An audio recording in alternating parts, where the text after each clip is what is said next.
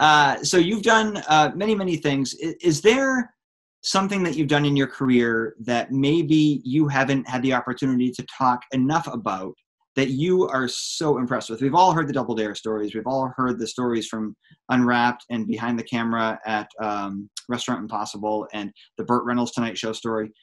Something that you were particularly proud of that might be sort of a gem that maybe only the most diehard Marc Summers fan would know about. I'll tell you two different sides. One is, what's the worst moment you've ever had in your career? And right away, I don't have to think about it. When I was living in New York doing Biggers and Summers, I was invited to be on Politically Incorrect with Bill Maher. And I have a copy of it, which I looked at not long ago. It was the biggest mistake I ever made. I just was horrible. Now, there were things that went on prior to that show. They call you the day before, this is how it was back then, and said, these are some of the topics that Bill was asking you. And then you meet with the exec producer, and he goes, this is the antithesis of any talk show you've ever seen. If you don't interrupt, we don't have a show, so make sure you interrupt. And here's the first question that Bill's going to ask. Who wants to start off? And he went around the table and said, what would your answer be? And because I gave whatever answer I gave, he said, okay, you're going to lead it off. For some reason that night, everything that they warned us about Bill asking, he never asked. Oh. So when he asked the first question and I was told no matter what, answer it, I really had nothing to say.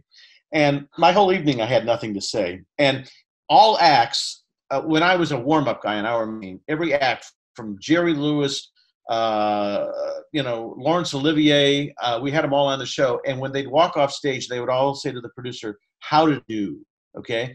And I always wanted to write a book called How Did I Do? Every person asked that question.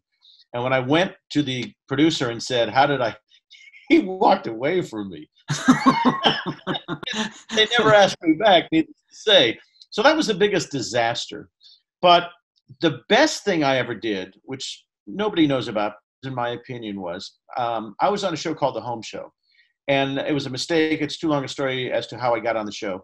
But I started to cover hard news. So I was doing Double Dare during the day, throwing green liquids at 11-year-olds. And then I was working basically for ABC News.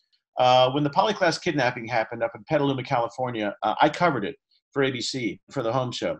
And I did a live town hall meeting, 11:30 to 12 on the network. And I had never done anything like that. My background really wasn't as a journalist, but somehow somebody believed in me. And I think 30 minutes of live TV was perhaps the best thing I ever did. And those couple of years of doing hard news, covering the Gulf War and whatever, I think is my best body of work. And nobody, even knew I did it at this point.